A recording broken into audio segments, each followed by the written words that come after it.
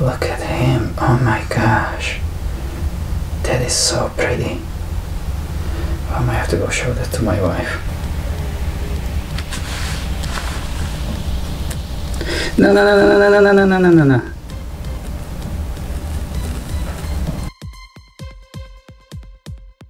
Hey, what's up guys, welcome to the channel. My name is Miro and today we got super exciting video. As you guys already saw, we're gonna be pairing up my Eresus species walckenaeri. I have some really terrifying shots where she's going for the male. You guys will see what's gonna happen. Is he gonna make it? Is he not? I'm not really sure. We will see in the end. But first let me give you just a couple of quick updates. First of all, my Caribbean versicolor eggs are looking almost like spiders. They're turning purple, they're moving around a lot. I'm hoping that they're gonna molt anytime soon. And if you guys saw my list of top huntsmen for beginners, I had walckenaeri species as number 1, and that's because of the simplicity of their care and of like how pretty they are.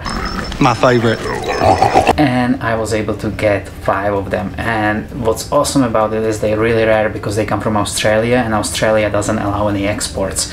So basically it's just kind of like in a hobby. Sometimes people breed them and you can find them from time to time. I got lucky, I found 5. Not only that, I found it from a person that lives in Los Angeles, so I could do local pickup, save on the shipping. If you guys want those too, you can actually find her information on my Instagram, because that's where you're gonna contact her. So go on my Instagram, spider.cafe. There's gonna be a walckenaeri post. It's a white huntsman that's chewing on a butterworm. There is the person's information, and she still got a bunch, and they're awesome. And she has a good price too, much better than you would probably find in any spider shop.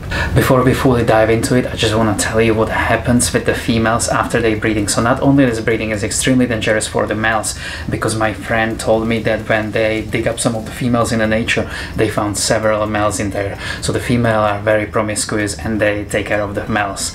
It's also very dangerous for the female, because this is basically the last days of her life, because babies most likely, because of the conditions are really harsh where they are born, will eat the mom, and they're gonna be there, the mom's gonna be their first meal. There is ways to prevent it, which I haven't tried it, but my friend told me about them. You can actually give them like a cut up cockroach and they will feed on that, but the female will never have eggs again. So I think that's kind of interesting. So 1 egg sac, just maybe 50-60 babies, and that's it. Let's get to the breeding side of this video. You know what day it is? It's Wednesday. Wednesday night is the night that we usually make love. Oh yeah, there he is. I'm gonna do one last thing and just kind of steer him more towards her webbing, so he can get his feet on it and he can get a sense of what's going on, but he's getting a little scared, so we don't want to do that. There we go, this should be close enough. So she moved a little bit, and sometimes the females actually initiate the session in spiders, I noticed. Look how much bigger she is than him. Oh my gosh, she's so much bigger. I kinda wanna give him his time, but I also have like an hour for this. Actually, I came back and it took me another 2 hours after the first hour, and nothing was happening in the last 2 hours. I actually didn't include those in the video. So I actually turned the audio off on this clip because I was turning up my heater to just kind of create a more cozy atmosphere for these two. And there was a lot of beeping basically of me changing the temperature. I feel pretty confident at this moment. I remember I was just like, okay, probably nothing's gonna happen. But what I didn't expect is that look at her, what a monster she is compared to him, and she went after him for the first time. So after I got back, I had to actually check the footage. Oh, here we go. Let's see what's going on. Did she run after him?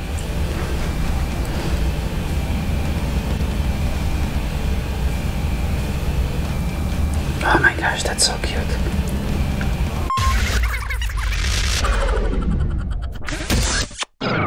For a moment here, you guys are gonna hear me kind of doubting myself if she was mature or not, because I didn't get a chance to take a ventral shot of her epigina, which is their sexual organ, of the female sexual organ, because you have to flip the spider and basically take a picture of that. I just didn't get around it. I hope she's mature, guys. She certainly acts a little differently than she would when it was a prey.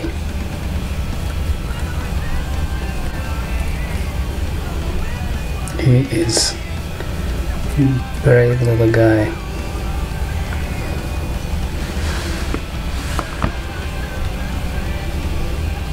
There you go, buddy. Stay on it.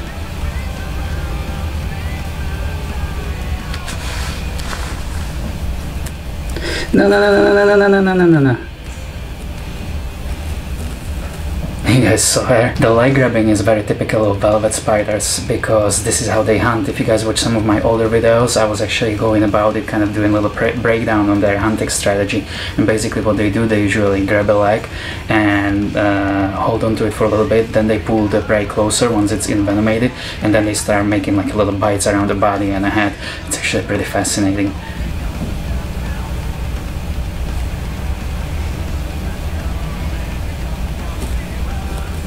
No, no, no, no, no, no, no, no, don't eat him.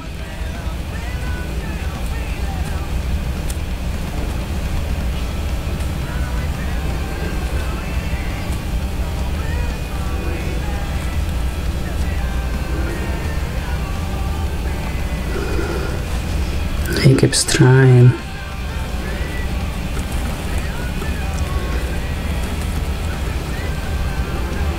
I have to always separate him. She keeps going for his leg. So at this moment I was kind of like, should I feed her again, even though I fed her like several times the week before and she looked pretty massive. And so I was just like, okay, let's take some pictures, because it was like a perfect picture opportunity. I was really happy about it. And yeah, you guys can check me out at spider.cafe on Instagram. I was like, let me feed her. Let's see if this girl will take some food from me. She doesn't seem to be interested in me. Oh, that's weird. But she does wanna snag him. You see, she wasn't after flies, she was after his juicy thighs. Yeah, that is bizarre.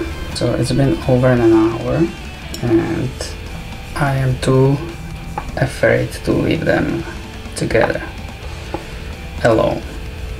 So I'm gonna remove the male. I'm gonna try to feed the female again, even though she looks nice and thick. And we'll try again tomorrow. So let's see if we can nudge him away. So as I said before in the beginning of the video, nothing really happened after like 2 hours, and I decided to just break it down and put him back in his enclosure. There we go. No, you stay on this. There you go, you stay on your home turf. Once he was back in his enclosure, he created this vertical web and he was basically sitting on it for like 2 days. I wonder if it was something similar to like a sperm web, or maybe a sperm web. Not really sure. If anybody knows, please feel free to leave a comment down below. Okay guys, I hope you enjoyed today's video. It was all about Eresus. There was a lot of cool footage. I hope you guys enjoyed it. If you like my hat, don't forget to check us out at spidercafe.shop. You can find some of our merchandise there. We also have posters from famous movies where we replace the actors with famous spiders. So made them a little better. Alright, that is it from me and I will see you soon. Ciao.